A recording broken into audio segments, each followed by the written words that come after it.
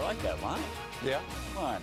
Hello, happy Friday, everybody. Welcome to Sportscenter in Los Angeles. Next is Stan Verrett. I'm Steven Nelson. Now, Friday's focus, though, Stan, as we all know, was a pair of phenoms facing for the first time, finally, because we didn't get it Wednesday. We got it Friday. Yeah. LeBron and Wemby, the chosen one against the next one. They were supposed to face off when the two teams met on Wednesday, as Steven mentioned, but James sat out with a calf injury. Lakers beat the Spurs, giving San Antonio its 18th consecutive loss, which is a team record. Wembanyama, though, had 30 in that game. San Antonio finished strong, creating some optimism that the Spurs could end the skid Friday at home. So let's see. Both stars were there and ready for action this time.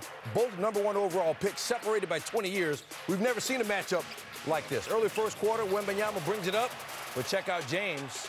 Pokes it away and able to finish veteran play against the rookie. Later in the quarter, Wembanyama steals it from Austin Reeves and then leaves it for Devin Vassell, who's on the mark. Spurs up 13 later in the quarter. Same margin. Malachi Branham falls down, but Wembanyama can help clean up a lot of mistakes. Spurs up 42-22 after a quarter.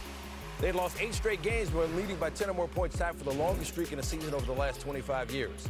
Under 2 minutes left in the half, Lakers down 12. Taurean Prince knocking down the 3. Lakers down 9 without Anthony Davis due to a hip injury. And later, James sizing up Wembanyama.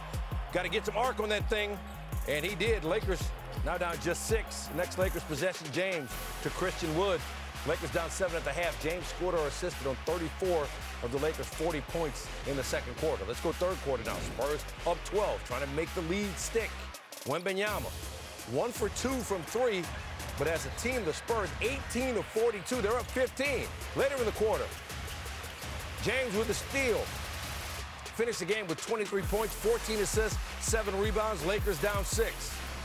Fourth quarter, Spurs up 15. Wembanyama, get in there. I mean, he can dunk it from so many different angles. He's just so long. He had 13 points, 15 boards. Spurs shot 50% for the game. And then Vassell, he hit 5 threes, career high 36 for him. San Antonio's long municipal nightmare is over. The Spurs win.